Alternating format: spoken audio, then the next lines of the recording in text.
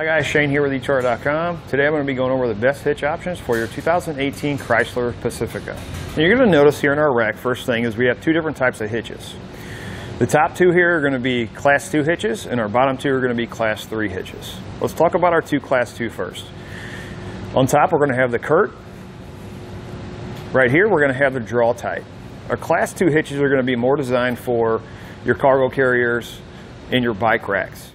Maybe you don't pull a whole lot of trailers and you're wanting to make a little bit more room inside the vehicle, so you're wanting to get a cargo carrier or bike rack. These two hitches are going to work great for that. You'll notice that our Draw-Tite, the receiver tube sticks out a little bit more, or is a little bit longer. The benefit of that is it's going to give you a little bit more room for your bike racks and cargo carriers that may fold up against the vehicle. Where the edge of this cross tube on the Draw-Tite, the receiver tube is actually just about level with the outside edge of the fascia. With our Curt, it's actually going to sit back underneath it a little bit, so it's going to require a little bit more room for that bike rack and cargo carrier to fold up so it doesn't make contact. Our Curt, our cross tube is actually going to be visible, so you're going to see it at the bottom of the vehicle once it's installed. With our Draw-Tite, it's going to be completely hidden, so the only thing we're going to see is our receiver tube. Another noticeable difference here is with our Curt, we're going to have a plate style where our safety chain loops hook up. With our Draw-Tite, it's going to be rolled steel, which is going to be welded on the bottom of our receiver tube. Both of them are going to have black powder coat finishes. Draw-Tite is going to be a semi-gloss. Our Curt is going to be a gloss powder coat finish. My opinion, I like the gloss black, but I like the hidden receiver tube on the Draw-Tite. With both of our Class 2 hitches, we're going to have 1/2-inch hitch pin holes. And both are going to have reinforced collars. In my opinion, Draw-Tite looks a little bit cheaper, in my opinion. I like the way the Curt is. It looks a lot cleaner. So, that being said, let's move down to our Class 3s. Here on top, we're going to have the Curt. Here on the bottom, we're going to have Draw-Tites. With these two, you're going to notice a huge difference between them. With our Draw-Tite, you're going to notice this brace here. This is going to give us a lot more stability on our receiver tube when we're hauling trailers. You're also going to notice the safety chain loops between the Draw-Tite and the Curt Class 3s. Safety chain loops on this are, the plate sits a little bit farther back. Very large openings to accommodate very large safety chain hooks. With our Curt, it is a plate style. You can see very large openings, but you'll notice where the plate is located. It's right over our hitch pin hole. So if you put a locking pin inside there, what happens is because they're so thick, sometimes that can limit you on what size safety chain hooks you can get in. If we come down to our Draw-Tite, you'll notice how far it sits back. Our hitch pin hole is actually out here in front, so it's not going to interfere with our larger size safety chain hooks. Both of these hitch pin holes are going to be 5/8 inch in diameter. With our Draw-Tite, we're going to have an extra hole.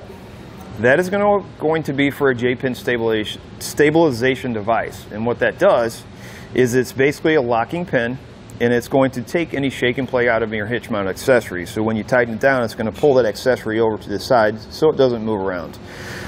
Those do not come with the hitches. However, you can find that here at etrailer.com. Both of these are also going to have a black powder coat finish. Steel construction, very durable. Draw-Tite, again, is going to be semi-gloss. Curt is going to be a gloss black. Another thing you're going to notice about the Draw-Tite, it's going to have this pre-welded bracket on it.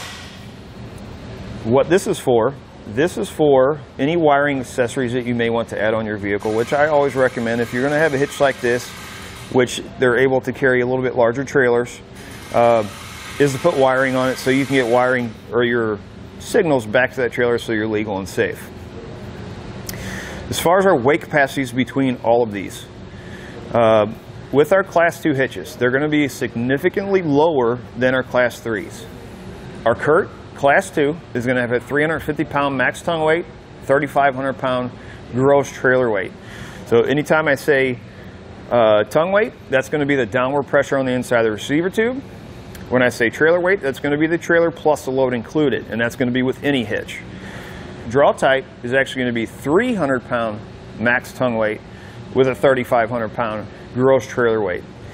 With our Class 3 hitches, again, these are going to be significantly higher than the Class 2 hitches because they're designed more for larger trailers if you pull a lot. Tongue weight on the Curt is going to be 400 pounds.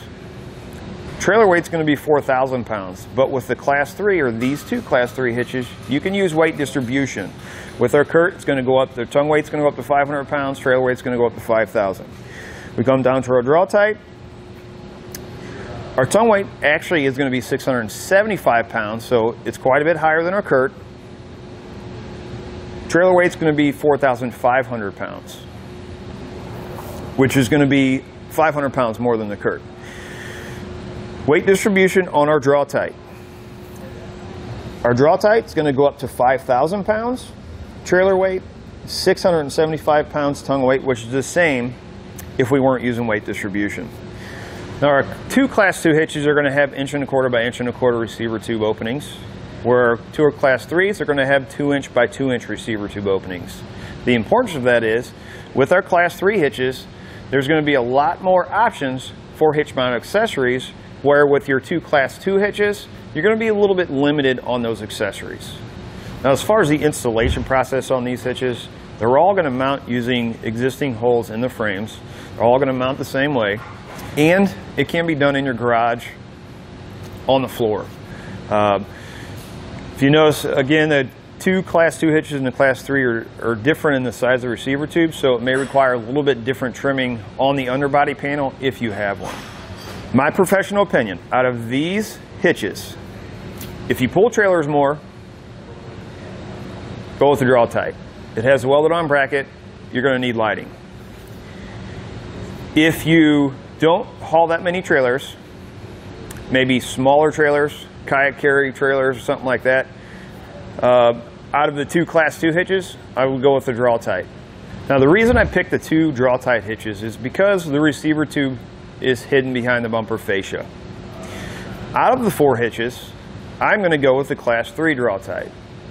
I pull a few more trailers, but even if I didn't, having the Class 3 Draw-Tite, it gives me the availability. If I decide to pull a trailer, I know that this hitch can handle it. Plus, I can still carry bike racks and cargo carriers. Now, I want to show you, I installed this on a vehicle today and show you exactly what it looks like on a Pacifica. You come down here, the only thing we can see is our receiver tube. As I mentioned, our cross tube is completely hidden. So the Pacifica being a very stylish vehicle, this helps maintain a nice clean look on the vehicle when the hitch is not being used. And you also notice here, this is the bracket that the Draw-Tite has on it.